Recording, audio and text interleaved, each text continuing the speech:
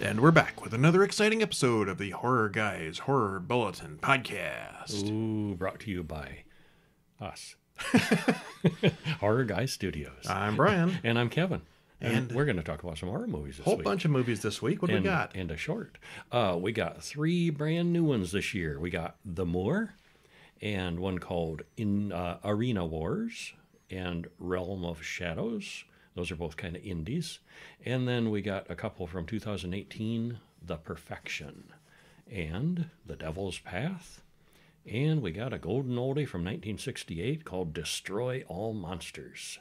Spoiler, they're not all destroyed. They don't all get destroyed. Nope, they don't. It's a Godzilla and Friends movie. And they are mostly friends. Yeah, they are this time around. Not much infighting. All right, They have let's a see. common enemy this time. What announcements do we have this week? Let's see. Horror Bulletin Magazine is out for the issue from May's movie. This is June, so it would be the June issue number 33 is available now. All the stuff we saw. Yep, stop on over to, if you're on Amazon and you do Kindle Unlimited, you know, their subscription thing where you get the free books every month. Mm-hmm. It's free for you all month. Oh, where you can read them as part of the subscription. And if it's not, well, it's still cheap and easy. Yeah, it is. Like us. Just like us. Yes. Paperback or ebook. If you don't do ebooks, just because it's called Kindle doesn't mean you have to have one of those Kindle devices. You can read that on your iPhone or your Android or Pretty much tablet any device, or there's computer. an app where you can download. Yeah, even I think off the website even. I don't think you can do it on a smart TV, but just about anything else. If you AirPlay to a smart TV. Well, you could, You could, yeah. Now Or available on a screen near Screen you. share. AirPlay is Mac only, but Well, screen Chromecast share. or any of those things. Any yeah. of them. Yeah.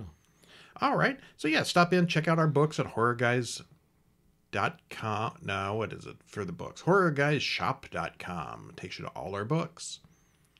HorrorGuys.com works for everything too. Yeah, you can find everything on horrorguys.com. That's the source. And of course, if you get our newsletter, horrorbulletin.com, you get all our reviews in your email. Now also including the podcast in that email. There's a little link at the top just to play the show, Neato. which is kind of cool. Yeah, that is. You can read it, or if you get tired of reading that long pile of emails, you can just Listen. Yeah, and you get our Our wonderful soothing- personalities Our soothing voices whispering in your ear. telling you what we really think and don't want to put in print about some of these movies sometimes. Sometimes. Well, we have the full spoilers and everything there too. Yeah, we're, like the new ones this week, we got several 2024 movies. We're not going to tell you how they end. That would be spoiling. Yes, that's what I meant on the website. But if you we don't read on them, the podcast. the spoiler, there are a whole synopsis there on the newsletter or the site. Yep. There was something else I was going to say. Oh yeah, the podcast itself. If you're already subscribed, well, don't do anything. It's fine.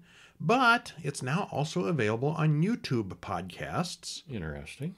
It's always been a video on YouTube. If you're subscribed to us on YouTube, you see one of those things with, our thumbnail is our video. And then this podcast is underneath that for audio. But it's not really a video. It's still there also, but now it's officially podcast Yeah. on YouTube. YouTube has podcasts now, which is just audio shows. And you can play those through YouTube Music, much like you can Apple Podcasts or any of those other podcasty things. Mm-hmm.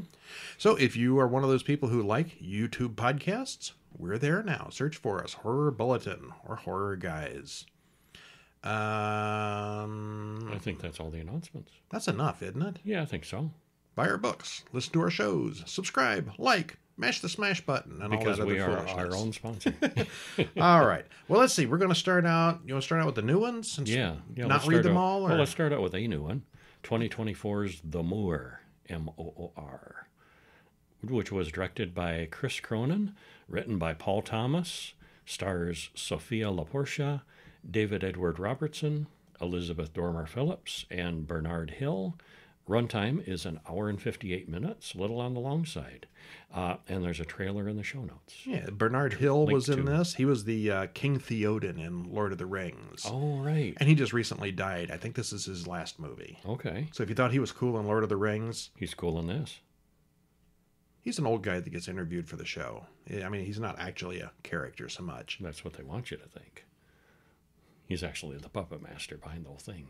You want to do the spoilers? That's You want my to do the theory. real thing? I'll do the spoiler-free judgment Okay, zone. go for it. This was grim and moody and quite slow-moving. It pulls you along, though, and we didn't think it ever got dull. Much of it takes place on an endless, flat, foggy landscape. It kind of makes it more chilling when something strange pops up. And it caps off with a satisfying ending. We'd give it a thumbs up. Yeah, it's definitely not an action thriller. No. No, it's. I could see where a lot of people might call this one boring. I would not be one of those people. No, I wasn't bored at all. Yeah. I think I was less satisfied with the ending than you were. Oh, I didn't quite understand the ending. I think I did. And yeah, that kind of got to me. Yeah, yeah, what an ending. Yeah, well, we're not going to tell you I was the impressed because it is new and you haven't seen it. You need to either read about it or watch it. Yeah, we will read just a little bit of the introduction here so you get a feel of what it's about. Well, we open up on two children arguing about robbing the candy store. Well, shoplifting is more like it. They're not little bandits. Right, yeah. The little boy distracts the shopkeeper while his friend loads her bag with snacks and runs out. Her friend doesn't come out, so she goes back inside looking for him, and the shopkeeper says his dad came in and took him. Yeah, it was around the corner. She wasn't actually watching the front of the store. I'll meet you in this alley. And he never showed. He doesn't. And she goes back to the store and said, well, his dad got him. Well, as the credits roll, we see missing posters of that boy and many other posters, followed by headlines telling us that a man was sentenced to 25 years for the crime. So off-screen during the credits, they've had this long investigation of this mass child abductor. They've caught him, and they have sentenced him to prison. And did not find bodies. No, they don't know where the kids are. Yeah. I think they definitely know that he did it, though. Yeah. Oh, yeah. We never see the bad guy. We don't see the criminal, and we don't know his motivations. All we know is he was arrested. Mm-hmm. And then a time jump. 25 years later, Claire has grown up and talks to Bill, the boy's father, about the killer's sentence is almost up. They never found little Danny's body, so they couldn't lock the man up forever. Bill wants to go up to the moors and search for the body.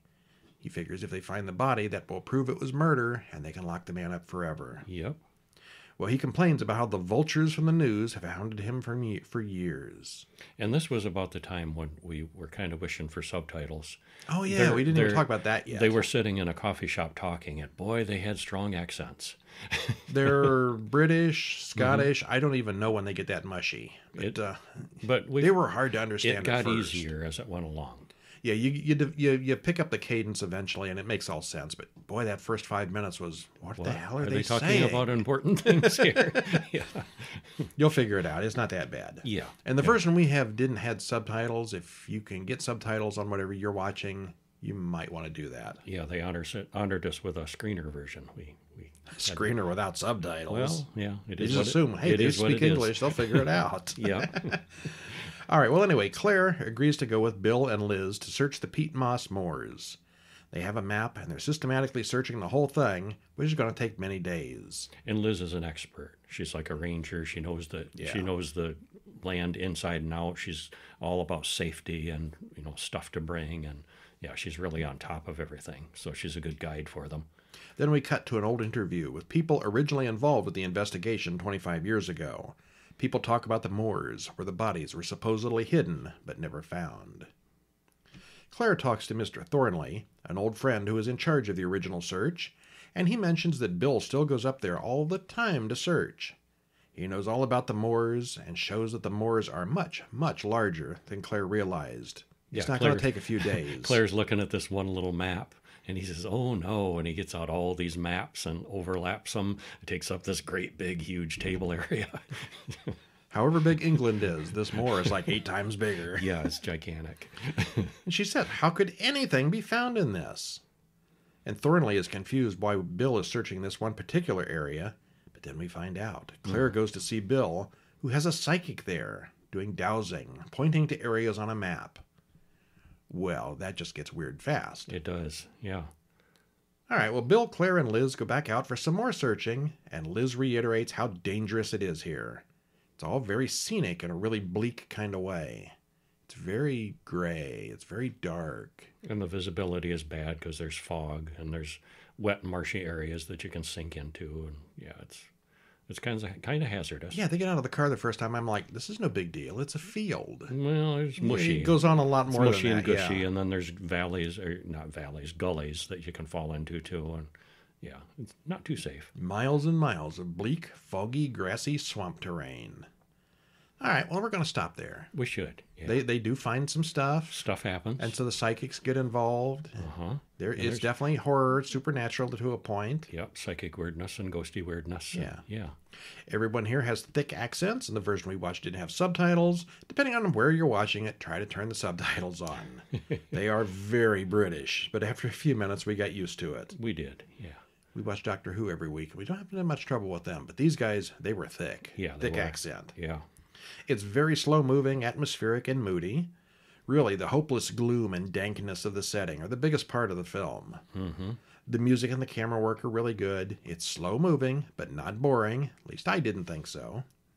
There's not much horror going on there until about 90 minutes in. Just kind of an overwhelming sense of dread and hopelessness that permeates the whole thing. Yeah, you ain't never going to find anything in this swamp, but they're going to try. Yeah. And they do. And things happen. Yeah. It's more moody than horrific, but it does a really good job with what it's got. Yeah. I'd give it a thumbs up. Yeah. I might go with favorite of the week on that. I might too. Yeah, I think I would. Well, no. Oh, no, I'm I going like with the the perfection a lot. Yeah, the perfection was my favorite of the week. Yeah. This one to be number 2. Yes. Yeah. Arena Wars 2024, directed by Brandon Slagle, written by him, also Michael Mayhall and Sonny Mayhall. Stars Michael Madsen, Eric Roberts, and Robert Lasardo. Woohoo, big stars. Well, sort of. Each one's got like 3 minutes of screen time. A few minutes. 1 hour, 36 minutes. There's a trailer. There is a trailer. On YouTube. Yeah. It's a very cool looking trailer. You want to check that out for sure. Yeah. Spoiler free, we wouldn't really call this horror, but it's decent science fiction action flick with lots of gore and combat. If you like the old Running Man movie, it's kind of the same thing, only more violent. Yeah, more gory. Running Man meets The Purge. You know, there's some little elements of, tributes, I think, to other little things here and there. Uh-huh. Yeah. Yeah, it's got also a satirical tone to it with plenty of dark humor. It's got a large cast that gets narrowed down as the mayhem flows along. We will call it well-made overall and entertaining. A lot of fight combat. Yeah? Yeah, they went all out on the fighting in this one. It's quite a bit of talking, too. I mean, there's a lot of drama going on besides just the fighting. It's such a mix. And it was like only an hour and 36 minutes. Like, it just felt like they crammed a lot in efficiently. I mean, I thought it worked. Overall, I liked it. Okay. Well, get us started with how it begins. Well, it's 2045 in the big city. Generically in the future. Actually, the subtitle says it's the Big Effin' City. Big Effin' City, yeah. I suppose that's the real name of it, you suppose? Maybe, yeah. Well, there's some kind of arena fight going on. A man in armor with a pickaxe fights against a man in a prison outfit as 2 commentators talk about the bout. If you've ever seen pro wrestling, it's like that, only with axes. Yep. A woman in a mask, Cutie Pie, comes out and beheads the prisoner. TV execs talk about how to raise the ratings. How do we win back the audience? Well, we cut back to Luke Bender, who's in federal prison.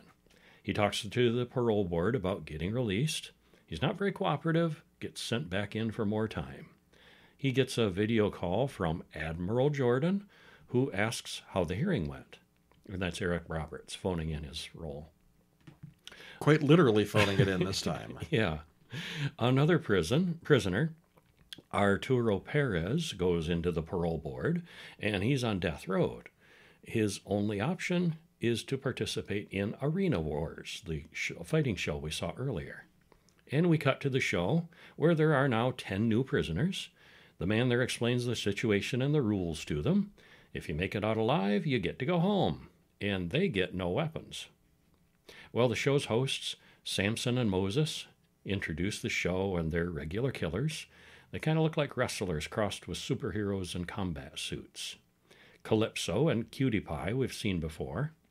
Each of the prisoners is injected with something, and the prisoners joke about getting convicted of murder, and the only way they can get out is to murder some more. Got in here by killing people. The only way we're getting out is by killing more people. Yeah. Well, one nervous young prisoner gets cut up right away. A couple guys wait in the back a little too long, and their heads explode. That's what the injections were about. Oh, my. Yeah. And before long, Perez is the only fighter left alive. He beats the guy with the knives, but then another fighter comes out to stop him, and he's pulled into a hole in the wall by someone. We should Yeah, we should stop there. Maybe pause there. And this is like maybe 5 minutes after the credits stop, so we're way into this. Or not just getting started, really. Yeah, and it was interesting because I had just said, they're struggling with ratings, and the thing that I said, well, the problem is there's no one to root for. There's these awful fighters who are awful people, and these awful prisoners who are awful people. And, there's no good guys that you're rooting for. Oh, the criminals are dying. Oh, no. Well, no. Anyway. Yeah, and once in a while the gladiators who are, killers and awful people die. And and I said that. And then the executives realize, oh, yeah, there's no one to root for. We need to fix that. And they do. They do. Yeah, sort of. Well, okay. Well, the concept here is a new take on The Running Man, with costume fighters in an arena and an innocent man, spoiler, not really, forced to fight for his freedom. This one has a surprisingly large amount of talking and drama for what amounts to an action movie, but it mostly works pretty well. Mm-hmm. Now, the character, you already heard about him, Perez, I kept expecting him to make a comeback later on. Robert Lasardo, he's one of the bigger stars in the movie. We didn't actually see him die in his fight. He just sort of disappeared into a hole in the wall, which actually that was his death. He didn't come back. Yeah, he never did. Yeah. And somebody else later on gets sucked into the same hole and the same thing happens, and we're like, oh, that's what happened. Yeah. But we kept expecting him to come back. Where'd he go? Michael Madsen, who got top billing, doesn't get a whole lot of screen time, but he plays one of the commentators and does well with the role. We both joked that Eric Roberts was literally phoning in his role, but that was actually explained in the story, and there was a good reason for it. And also a comment, too, if you watch the movie, watch through the credits, speaking of Michael Madsen. The end credits, yeah, he's got more at the end. The end credits, yeah, he's got some interviews, things going at the end that are pretty funny. Wow. Yeah. Yes. Yeah. The acting is decent, and the lighting, sound, and music are good. The sets seem appropriate, and the acting is decent for a movie of this type. It's a fight movie. You're not expecting, Shakespeare. No, you're not. The fight choreography looked good, and it all made sense. It's kind of predictable. There's not a lot of surprises here, but we definitely enjoyed it. Yeah, watch the preview, and if the that preview looks good to you, yeah. that's exactly what you're going to get. Yeah. Realm of Shadows, 2024, directed by Jimmy Drain. Written by Robert Bieber, Jimmy Drain, and Louis Leslie. Stars Tony Todd, Vernon Wells, and Jimmy Drain. Hour and 25 minutes. I looked for Vernon Wells throughout the movie, and you know where he shows up? At the very, very end. The end credit scene. Yeah, strange way to do that. Yeah, well. Yeah. Okay. All right, so this is spoiler-free. It's an anthology. It is. Tales wrapped around witchery and good versus evil. Some of the short stories had no dialogue, and I thought that was kind of cool. Yeah, you know how some of the shorts we do off of YouTube don't speak. That way it gives them an international audience. This one did the same thing. I don't know how international it was, but some of the stories didn't have any talking. Yeah. Despite top billing, Tony Todd only makes a small appearance, but he's always good to see. We thought that some of the stories may be a little on the weak side, but as a whole, it's a decent piece of work. Yeah, this movie and the one that before that shows us how, B-list actors, would you say? I don't know. I guess Tony Todd probably is an A-list. I wouldn't. Yeah, what is that class of actor where they've done big things, former big stars, and now they do indie work? I think just because they. Well, I think Tony Todd could still get all the work he wanted. He's just getting old and he likes to take it easy. Mm-hmm. Michael Madsen. He kind of takes what he can get, I bet. But it's hard to say whether these actors just love working. Oh yeah, I'm sure they do. Somebody calls them up and says, "Hey, will you be in my movie?" And they say, "Yeah." But 30 years ago, if you weren't big in with the studios, you didn't get into the movies. Now there's so many indie people. I bet these I don't want to hesitate to say small actors. No, because they're recognizable names. Yeah, done tons of stuff. People can get them for the movies. They can afford them for whatever reason. Yeah. They can put in an afternoon of filming, and they're not going to be able to call up Sylvester Stallone and say, "Hey, will you be in this Arena Wars movie as the narrator?" It's not what it used to be for either. whatever reason, whether Michael Madsen just wanted to do it or they could afford him or whatever. Yeah. Not to pick on these movies or pick on these actors. It's just a change in the way movies are made. Yeah, it is. These indie movies have gotten lower budget, and the big name actors are much more approachable than they used to be. Yes, absolutely. Yeah. Okay, so Tony Todd shows up. We thought some of the stories were a little on the weak side. Kind of sidetracked. Yeah. But overall, it was a decent piece of work. Yeah. Yeah. And so overall, a thumbs up. Yeah. Well, this is an anthology, so I didn't count them, 4 or 5 or 7 stories on here. Bunches. Yeah, we're not going to read them all, but I will get a good start going here. Give them a little taste. We're told about a magic dagger that has been sought and fought over for thousands of years as credits roll. Nalem goes to the strip club and talks to the other girls working there. We cut to priests talking and praying. The women go into the basement, set up a Ouija board, and do some kind of spell that opens up the realm of shadows. Dun, dun, dun. Okay, and then we move into our first story called Malik's Dream Lady. A guy named Malik walks into a bar and talks to Sarah, the bartender. His friend comes in and wants Malik to hit on the girl who just came in.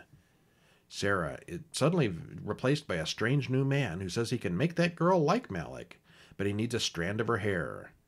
Malik gets some hair for the guy. Well, actually, he got a whole big chunk of hair. Yeah, that had to hurt. Without really noticing, yeah. But the guy vanishes. In the morning, Donna, the girl from the bar, comes to his apartment.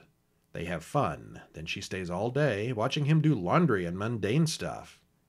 Malik figures out that something is wrong and goes back to the bar to ask Sarah about that relief bartender. She said there wasn't one.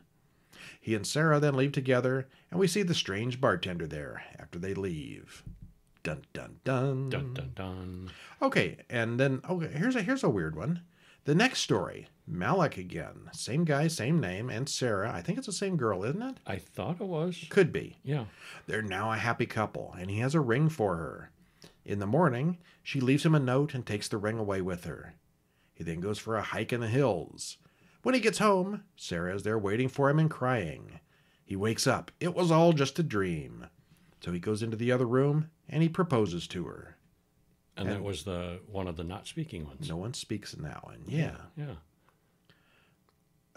Okay, well, there's 1, 2, 3, 4, 5 more. The little anthology stories that I'm not going to get into and spoil for you. And then the wraparound comes back at the end and kind of wraps things up. Yeah, they are all 10, maybe 15 minutes long at the longest, so they're all fairly short. Some of them are just a couple minutes. Mm-hmm. All right, well, anyway, the bigger name stars only appear in the final segment, so don't come looking for a lot of Tony Todd here. Vernon Wells and Harley Wallen, they're both mentioned right up front in the credits. They have a very brief after-credit scene. Most of the segments star the director, Jimmy Drain, and this is the weak point of the movie in my opinion. He's pretty bland in every segment. He's just... I'm going to be kinder about that than you. He did a fine job of directing. It looks good and everything, but he should leave the acting to somebody else. Well, and it could be a case, too. It's hard to direct an act, and you're not seeing your own performance. It might have been a stronger acting performance with somebody else directing, another set of eyes looking at him and say, Jimmy, do this on this scene. Jimmy, Okay, one or the other. Be angrier, direct or be act. Angrier here. Yeah, I think it might have been stronger with, 2 people doing it. He's in most, if not every segment. And he does do a decent job directing, but and I thought his acting was decent too. I mean, he gets the job done. Yeah, I'm it's hard to argue with Bland though. I'm more forgiving about it than you. It was also confusing because he played different roles in different stories. Sometimes had the same character name, but sometimes he didn't. Mm-hmm. And it was a little hard to tell which one's which sometimes. I think those first 2 segments were the same character and people, but I wouldn't swear to it. Uh-huh. There are several segments with no dialogue, and the music in these is quite good. Actually, I think I like the silent segments better than the ones with dialogue. I think Cadaver was probably the best of the bunch. Mm-hmm. That's not one of the ones we talked about. And as Kevin always says with movies like this, it needed more Mel. Yes, it did. It's got Mel Novak as the priest in the beginning, and I think at the end. And there's a number of these indie movies where Mel Novak shows up. And he's another one of those actors, a big-name guy who shows up in little movies. He's been doing stuff for ages, and he pops up in these movies, and I don't know, there's just something about him really appeals to me. He just comes across as really natural and likable. And do you follow him on Facebook? I always want more. Yeah, I do. Yeah, he's very devout. He likes working. And he likes working. Yes. Yeah, he stays busy. And yeah, he's up there age-wise, but he stays active and doing stuff. Yeah. But just one of those little, I don't say Novak. Easter egg kind of things, but he shows up. It's Mel. The wraparound segment really didn't go anywhere, and the ending was more of a cliffhanger than a real ending. The stories are on the weak side, but we thought it was well made, and it looks good. Yeah, If you're overall, into little thumbs up. modern anthologies, it's worth a shot. Yeah, it is. Yeah. And speaking of short films, we watched one called Occupant this week. Just came out. Written and directed by Peter Salella. Stars Daniel O'Brien, Lauren September, Carolyn Jennings, and Kira Powell. 4 minutes, 21 seconds. You don't get much shorter than that.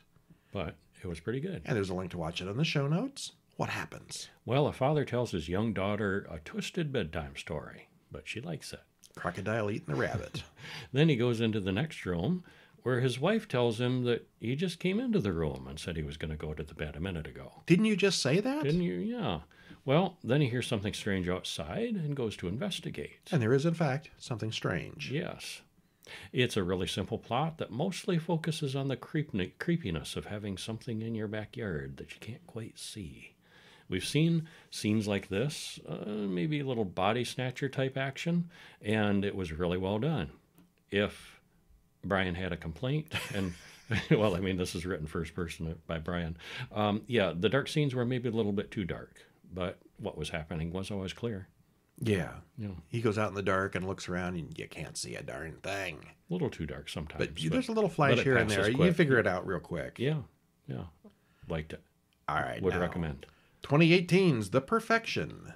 Never heard of this when it came out. No, I completely had missed this one. So we went into it blind, and what a pleasant surprise. Directed by Richard Shepard, written by Richard Shepard, Nicole Snyder, and Eric C. Charmello. Stars Allison Williams, Logan Browning, and Steven Weber. Hour and 30 minutes. Trailer in the show notes. Anyway, we will both give this our thumbs up on this one and recommend that Go into it blind. go into it blind. Yeah, there is a trailer, but don't do it. So again, we're not going to spoil it. Don't. Yeah, just watch it. Yeah, I Just- mean, it's 6 years old, but let's don't, not spoil don't it. spoil it, because I think this is really an under the radar movie for a lot of folks probably. Spoiler free. Spoiler free. Like we said, this was an excellent movie to go into blind. It starts out as one thing and then goes somewhere else and then somewhere else again. Some things could be predicted and some things not. We really liked it. It was very entertaining. How's that for vague? Yeah. Not spoilery. Definitely, we thought it was going to be one way, 20 minutes in. Mm-hmm. And no, it does And other then things. Other things happen. Yeah. Well, a woman, again, I'm not going to spoil it. A woman lies dead in bed with people talking in the hallway. With her mother now dead, Charlotte may be able to go back to performing, something she hasn't done in years. She gave up her career to care for her ailing mother, and now mom's dead. Credits roll. All right, so back in the workforce or something. Maybe. Cellist. Charlotte calls Anton and Paloma and leaves a message about joining them in Shanghai. She sees a billboard for Elizabeth Wells, who is now a big cello star. She meets Paloma and Anton at a concert. Lizzie is there as well, and Charlotte clearly doesn't like all the praise that she's been receiving. Theus and Jeffrey, two old teachers, are there as well. We then get a flashback to Charlotte shaving her head, slicing her wrists, and getting shock therapy. Oh, so we figure she's crazy. Something grim happening there. We're going to have a psycho thing going on here. Yeah. A sort of a fatal attraction for music. Yeah, maybe. I kill your cello. Mm-hmm. Lizzie and Charlotte talk, and Lizzie said she would never leave the group, but she is going on vacation starting tomorrow. As they come back inside, a man throws up, gets a nosebleed, and collapses. There's some kind of hemorrhagic fever down south, and someone thinks that maybe that's what he had. And then you're thinking, oh, crap, it's going to be a plague movie. Yeah. Anton asks Lizzie to play for them, and she asks Charlotte to play second chair. Charlotte says no, she's an amateur now, but it doesn't take much convincing. It goes well, and we see the two of them running off and kissing, dancing, and having lots of smoochy fun afterwards. They are very good friends. They are now. Yes, nobody plays cello better than you. Oh, you do? No, you do. Okay, and the things escalate. Yeah. And I'm going to stop talking here because the rest will be spoilers. Yep. Oh, yeah. The Mount Rushmore of horror. Jason Voorhees, Michael Myers, Freddy Krueger, and that nasty Chinese bus driver. Yeah, wow. He was something. He was something. Yeah. Okay, so this was 2 years before... Yeah, we can't talk about those either. There's kind of spoilers here. Okay. Yeah, well, we went into this blind, and for quite a long time, we thought we were going to get a plague movie. This is not a plague movie. Still, it did twist and turn a few times, and some of it we predicted, some of it we didn't. We were definitely entertained by this. I think we're both going to say this is our pick of the week. Yep, it was mine. I think Always hurts to pick one that's 6 years old over the new ones.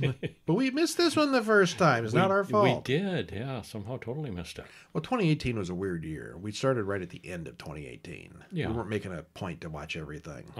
Yeah. Also from 2018, The Devil's Path. Directed by Matthew Montgomery, written by him, and also Stephen Twardokis.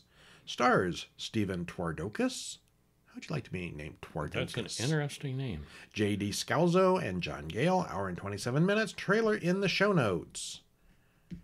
Boy, that is a really crappy-looking movie poster. It's not great. I would not want to see that if I had seen this movie poster first. But you should see it, because it's good. It was pretty darn good.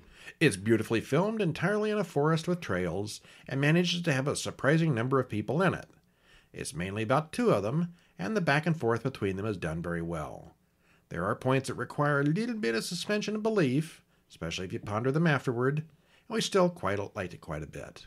It's one of those ones where we were talking about it 2 days later. You know, that doesn't make any sense. Yeah, and how did that happen? Why did he do that? How did that happen? Yeah. But it's a fun watch. Yeah, we thought so. Again, there's some surprises in this one, so daggone it, we can't spoil any of these this week. We can't spoil this one either. Yeah. Okay, you wait for Destroy All Monsters. We will spoil the heck out of that. We will spoil it, but I'm going to give you a little taste here. All right, what's up with The Devil's Path? It's the early 1990s. Noah explains in a voiceover that he's felt the most comfortable in the woods. It's people who scare him. This place is our chance to leave it all behind. And credits roll. Well, a man hides in the woods and watches people walking on the trail below. He spots a guy with a beard and chases after him. He seems a little weird and out of it. He stops and sits next to the bearded guy on a bench and starts playing with a deck of tarot cards. The devil and the lovers come up. The weird guy is Noah, and the bearded guy is Patrick. They start talking. Noah admits he doesn't get out very often. Which you can tell by his mannerisms. Mm-hmm. He's very socially nervous. Awkward. Yeah. Okay, yeah. Yeah. Well, they watch a gay man cruising in the woods. Another guy, Stan, comes in and sits between them. Love doesn't exist on the Devil's Path, says Stan, as the other two get up and leave. The two walk on and pass a couple of missing persons posters. Patrick points out that they both look kind of like Noah. Well, there's a blocked-off path, and Ranger Tom says it's closed until they find the missing men. Some people have been attacked up there. Well, Ranger Tom gets called away, so the two guys decide to walk on the forbidden trail anyway. Noah takes his medication with shaky hands. Yeah, when there's medication shown, it's always showing something. Uh-huh. The area seems to be where gay men hook up for sex. And Noah seems a little uncomfortable with that. People they don't come here for love or romance. They come here to get off, Patrick says. Noah looks shocked. Mm-hmm. Well, they continue walking down the path. Patrick says he's an EMT and comes out here to feel something. Noah goes off to pee, and Patrick sees someone run by him with blood on his hands. He runs back to Noah, who's bleeding from a head wound and has trouble standing. Well, the bloody-handed guy comes back with a friend and weapons, so Noah and Patrick end up running through the woods. Yeah, we'll stop there. Yeah, Noah says that the guy hit him on the head and ran off. Which, when they come back with weapons, seems pretty obvious. Yeah, so they run for it. Well, it's more of a psychological thriller than a horror movie, but it's very well done. If you don't like the woods, this is a good one. Of all the places in the huge forest, well, we thought the end was a bit coincidental. Mm-hmm. Well, we know from the beginning that something weird is going on with Noah, but we don't know what exactly for a long time. And how weird, yeah. Yeah, nothing really ends up coming too far out of place or that requires too much of a stretch of a logic. We mentioned that there was some head scratchers, but yeah, it's not that bad. It all makes sense. Yeah, I mean, and we would consider it horror in a horrible situation, but it's not.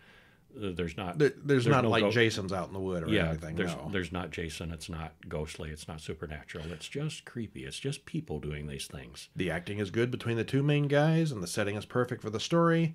It was a little draggy in a few places, but overall we liked it. Yep, we did. All right. Going back in time, 1968, Destroy All Monsters. This one's almost like 60 years old, so I think we can spoil this one I think finally. we could get away with this one. Yes, a spoiler. Directed by Ishiro Honda and John Fuka. John Fukuda, written by... I will let you read these Written names. by Ishiro Honda and Takeshi Kimura. Stars Akira Kubo, Jun Razakim, and Yukiko Kobayashi. Needs a comma in there somewhere. I will get that. Hour and a half. Trailer in the show notes. Can I read that? Did we watch the dubbed or the subtitle on this one? I think this one was dubbed. We read the dubbed one. Yeah, Saw okay. the dubbed one. Well, what happens? In the far-flung future of 1999. Oh, I can't wait. Yeah, this was 31 years in the future when it came out. The world is at peace. Space travel is commonplace, going back and forth from the moon. There's a moon base. Space travel is as easy as airplanes. And Godzilla and all the other big critters have been rounded up and imprisoned on a big island. Life is great until aliens show up and mess it up. Freaking aliens. Yeah. Well, this was pretty fun with some really impressive model work. Yeah. I think this is the one, this was like the last of the classic ones of that period. They started really going downhill budget-wise after this one. This one, they put some work into this. Yeah, they're good models, good animals. They had built up a lot of stuff, and they used it all here. Yep. Well, as Kevin said, the year is 1999 in the future.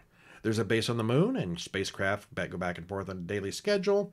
We watch a spaceship launching. Credits roll. And I said right then, I thought that was a really cool spaceship launch. Mm-hmm. It's not going to hold up today's stuff, but it was really good for 60 years ago. Lots of little things moving. Yeah. We were told about the underwater base near an island where the scientists study marine life. All Earth's monsters have been collected and live on this island and live together in Monsterland. What a fantastic name. Yeah. Not Monster Island, Monsterland. But it's not an amusement park. They don't let visitors in very much. You kind of could see where somebody might get ideas from that, though. Yes. Yeah. Godzilla, Rodan, Anguirus, Mothra, Gorosaurus, and Manila are all there. If they try to leave, there are devices that drive them back. The control center is deep in the earth under the island. In the base, Kyoko gets a call from the moon. Her boyfriend, Katsuo, thinks there may be monsters on the moon as well, but the call is cut off before he can explain further. There's yellow gas being poured into the control room. This is on Monsterland, not on the moon. Right. And everyone passes out. The monsters are also being gassed, and they pass out as well. You know, if you could gas Godzilla that easy, why haven't they done that before? Well, they didn't need to. Maybe that's how they got in there. Well, all communications to Monsterland are cut off. The UN tries to see what's going on, and someone's jamming the cameras. But who? The Soviets call, in 1999, oops, and Rodan is there destroying Moscow. Paris is dealing with Gorosaurus, and the major cities of the world are being destroyed one by monsters, some of whom are from previous films that we didn't introduce earlier. Dr. Yoshido gives a press conference, and he can explain why Tokyo has not been attacked. For a change. On the moon, Katsuo sees a UFO, but it escapes. The moon-based people get a call to return to Earth and land on Monsterland. Some new creature has taken over the island, and they need to learn more. Katsuo and the others land at the base and find Kyoko and Dr. Otani there. "I want all of you to cooperate with us," says Otani. He says they're still in controlling the monsters from here. Then he orders Mothra to derail a train. They go in and see the Kylak Queen, who is behind all this. Kylak is one of the asteroids, and she's from there. The Queen is also shielded against attack. Well, then there's a gun battle between the mind-controlled scientists of the island and the men from the rocket. They take Otani along with them, but he still looks possessed. He won't answer any questions, and at the very first opportunity, he jumps out a tower window and dies. The people from Kylak capture Yoshido and Katsuo as another gunfight breaks out. They had a lot of gunfighting in here. Yeah, they do. Surgeons cut into Otano's brain and remove a tiny transmitter that was implanted in his skull. An old farmer up in the mountains finds a strange piece of metal, and very soon scientists from the moon base come to pick it up. The device is what the Kylaks have been using to call the monsters. They announce that all the original island scientists need to be captured, including Kyoko. They're all under control of the aliens. Suddenly, the air raid siren goes off, and Rodan finally attacks Tokyo. Godzilla, Mothra, and Manda soon show up as well. All the monsters converge on Tokyo, all of them all at once. The tanks and missiles start firing, and they blow up more buildings than the monsters have wrecked. There's a lot of wreckage. A lot of collateral damage. Tokyo from the fight. is in ruins. Once again. The Kylax have built a new underground base in Izu, and that's why the monsters have come. Tokyo really gets a beating in these movies. This one especially. Kyoko walks right into the control room and wants to talk to the leaders and the press. If all of you allow the Kylax to stay here, they'll send the monsters back to Monsterland. While Katsuo tackles her and pulls off her mind control earrings. Good thing she didn't have that embedded like the doctor did. Yeah. Kyoko wakes up, but she doesn't remember anything after the poison gas. Katsuo flies the rocket ship to Izu, but he can't land because Godzilla is there under the ship. The land forces open fire on Godzilla, and Anguirus shows up to assist the big lizard. Rodan chases the rocket away. They're all working together. Katsuo and 2 associates find the Kylax cave and go inside. The Queen appears and invites them inside the huge facility, which includes docking areas for the UFOs. She says they want Mount Fuji, and says the humans have no right to it. Then the doors open, and they're released to tell everybody their message. Why don't humans have a right to Mount Fuji? Because we want it.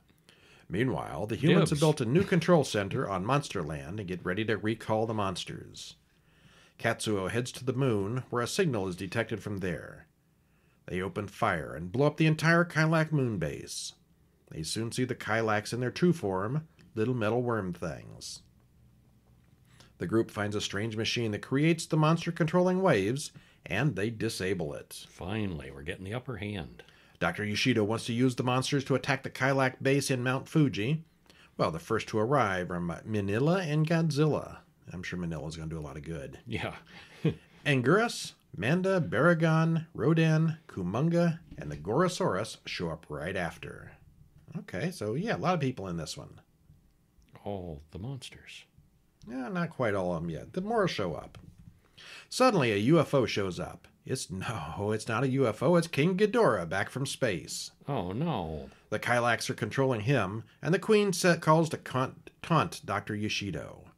The Earth monsters all remember Ghidorah and attack right away. Godzilla holds him, while Mothra and Kumonga shoot webs at him. Meanwhile, Manila jumps up and down excitedly, because that's all about all he can good for. Can do, because he's just his job is to hang out and He's be the cute. cheerleader. Yeah, and in case you don't remember, that's Godzilla's son. Son of Godzilla. Yeah, Yeah, he's just Mini-Zilla. Cute little, harmless. He can blow smoke rings. Yeah. The monsters team up and make quick work of the 3-headed space monster. Another burning monster comes down from space and crashes through buildings. It wrecks the base on Monsterland, turns around, and comes back for more. The Queen reports that her fire dragon has destroyed Yoshida's machine, and Tokyo is next. Oh, no. Except, free from control, Godzilla turns on the Kylax, shooting their base over and over. The monsters will fight for Earth even without being controlled. Yay. The Kylax turn back into metal slugs and hide. Katsuo says he can shoot down the fire dragon. Turns out the fire dragon is really just a flying saucer in disguise, which Katsuo is able to shoot down without too much trouble. Yoshio, Katsuo, and Kyoko watch as the various monsters all head back to their home. The Zillas wave at them as their helicopter passes. Happy ending. Like, bye. Rawr. Well, not one monster, or 2, or even 3. This has all of them, 11 in total, including Godzilla, Manila, Rodan, Mothra, Anguirus, Kumonga, Manda, Varan, Gorosaurus, Baragon, and King Ghidorah. Dang. We had to look up Manda. He's from Atragon, which we did review. I don't know that they ever called him by name, though. And Anguirus was from Godzilla Raids Again. Gorosaurus is from King Kong Escapes. We haven't seen that one yet. Not yet. There's no big lizards in King Kong Escapes. Okay, well, there's a lot of models and miniatures in this one, probably more than in many of the other films. The monsters are just the aliens' pawns, but the spaceships are pretty cool. Until they aren't. Yeah, Right? Toward the end, they're fighting on our side. Yeah, the previous film was Son of Godzilla, which is kind of silly, but this one was less humor, more More serious. fighting. Yeah, Yeah. It was good. We liked it. Yeah, it was fun. Very fun. I don't know what we're going to watch next for the big monsters. There's a few of these ones from that time period we could probably have skipped, like the King Kong movies. Mm-hmm. We'll find some. Do we care about Japanese King Kong movies? Not so much, no. I don't know. Tune in next week and find out. Yeah. Because that's all we're going to talk about this week. That's all of them. We only got the spoiled Destroy All Monsters. The rest of them are new enough and twisty enough we decided not to. You need to see them for yourselves. Or read up the spoilers on the website, horrorbulletin.com. But we'll see you next week with 6 more movies and a short. Okay. I'm Brian. And I'm Kevin. What'll we do next week? See ya. See ya.